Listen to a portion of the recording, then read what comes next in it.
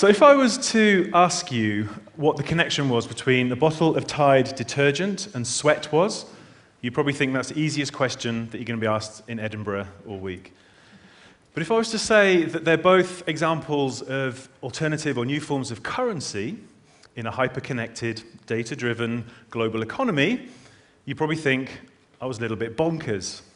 But trust me, I work in advertising. And I am going to tell you the answer, but obviously after this short break. So a more kind of challenging question is one that I was asked actually by one of our writers a couple of weeks ago, and I didn't know the answer. What's the world's best performing currency? It's actually Bitcoin. Now, for those of you who may not be familiar, Bitcoin is a cryptocurrency, a virtual currency, synthetic currency. It was founded in 2008 by this anonymous programmer using the pseudonym Satoshi Nakamoto. No one knows who or what he is. He's almost like the Banksy of the internet. And I'm probably not going to do it proper service here, but my interpretation of how it works is that Bitcoins are released through this process of mining. So there's a network of computers, a challenge to solve a very complex mathematical problem, and the person that manages to solve it first gets the Bitcoins. So the Bitcoins are released, they're put into a public ledger called the blockchain, and then they float, so they become a currency. And completely decentralized, that's the sort of scary thing about this, which is why it's so popular. So it's not run by the authorities or the states, it's actually managed by the network. And the reason that it's proved very successful is it's private, it's anonymous, it's fast, and it's cheap. And you do get to the point where there's some wild fluctuations with Bitcoin.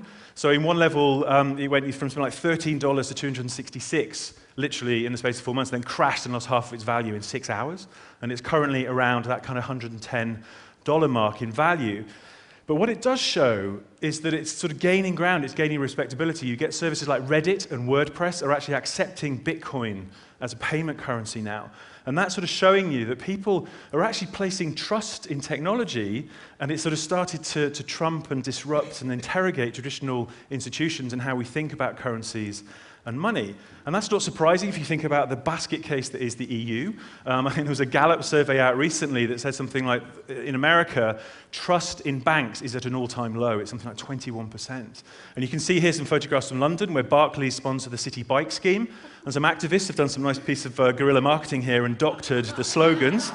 Subprime pedaling, Barclays takes you for a ride. These are the more polite ones I could share with you today. But you get the gist. So people have really started to sort of lose faith in institutions. And there's a PR company called Edelman that do this very kind of interesting survey every year, precisely around trust and what people are thinking. And this is a global survey, so these numbers are global. And what's interesting is that you can see that sort of hierarchy is kind of having a bit of a wobble, and it's all about heterarchical now. So people trust people like themselves more than they trust corporations and governments.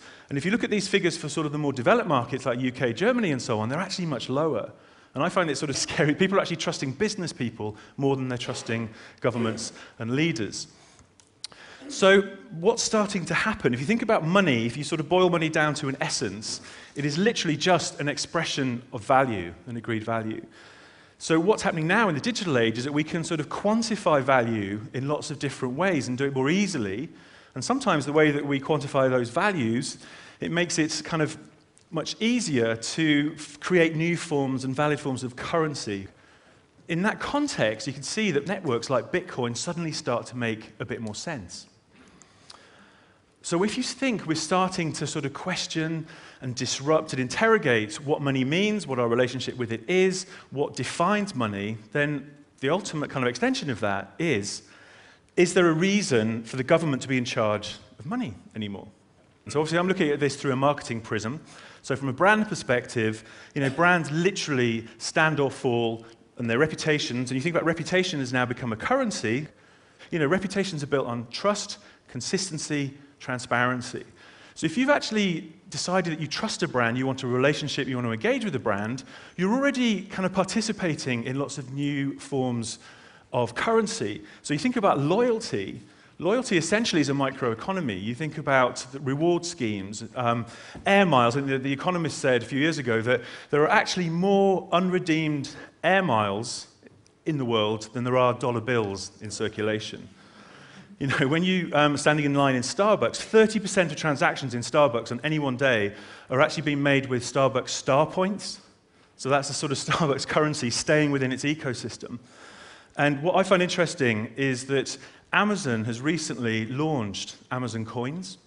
So admittedly, it's a currency at the moment that's purely for the Kindle, so you can buy apps and make purchases within those apps.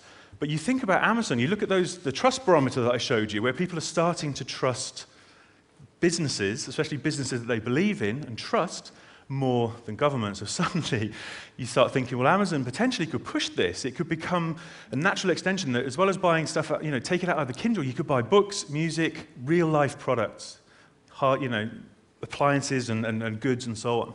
And suddenly you're getting Amazon as a brand is going head-to-head with the Federal Reserve in terms of how you want to spend your money, what money is, what constitutes money.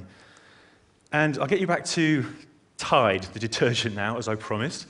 This is a fantastic article I came across in New York Magazine where it was saying that drug users across America are actually purchasing drugs with bottles of Tide detergent. So they're going into convenience stores, stealing Tide, and a $20 bottle of Tide is equal to $10 of crack cocaine or weed.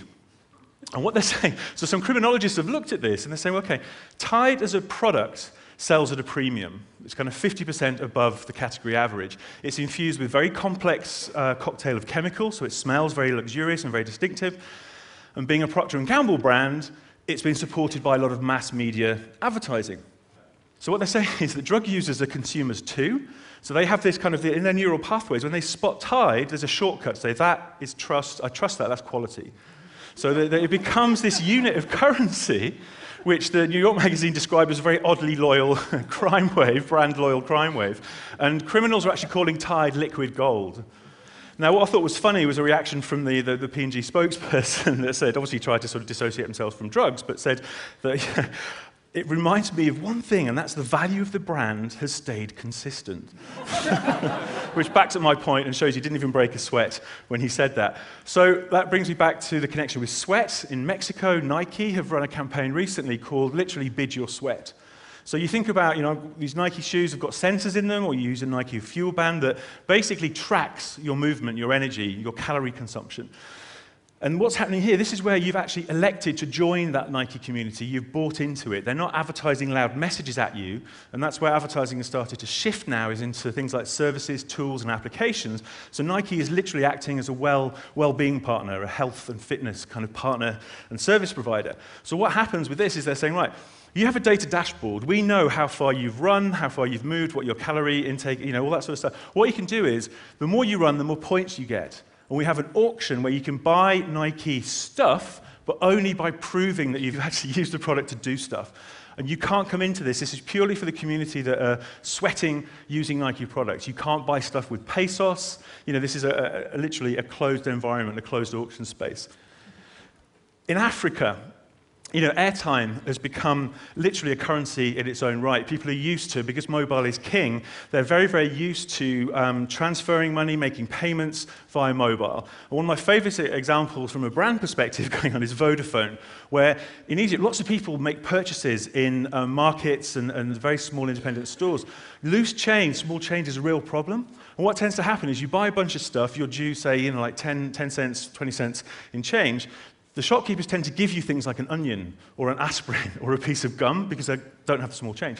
So what Vodafone came in and saw this problem, this consumer pain point, and they created some small change, which they call FACA, which literally sits and is given by the shopkeepers to people, and it's credit that goes straight onto their mobile phone. So this currency becomes credit, which again is really, really interesting. And we did a survey that backs up the fact that 45% of people in this very crucial demographic in the US was saying that they're comfortable using an independent or branded currency. So that's getting really interesting here, really interesting dynamic going on. And you think that corporations should start taking their assets and thinking them in a different way and sort of trading them. And it's, you think, is it much of a leap? It seems like far-fetched, but when you think about it, in America in 1860, there were 1,600 corporations issuing banknotes. There were 8,000 kinds of notes in America. And the only thing that stopped that, the government controlled 4% of the supply, and the only thing that stopped it was a civil war breaking out, and the government suddenly wanted to take control of the money. So government, money, war, nothing changes there then. So what I'm going to ask is basically, is history repeating itself? Is technology making paper money feel outmoded? Are we decoupling money from the government? You think about brands are starting to fill the gaps. Corporations are filling gaps that governments can't afford to fill. So I think, we'll be standing on stage buying a coffee, organic fair trade coffee next year, using TED florins or TED shillings. Okay. Thank you very much. Thank you.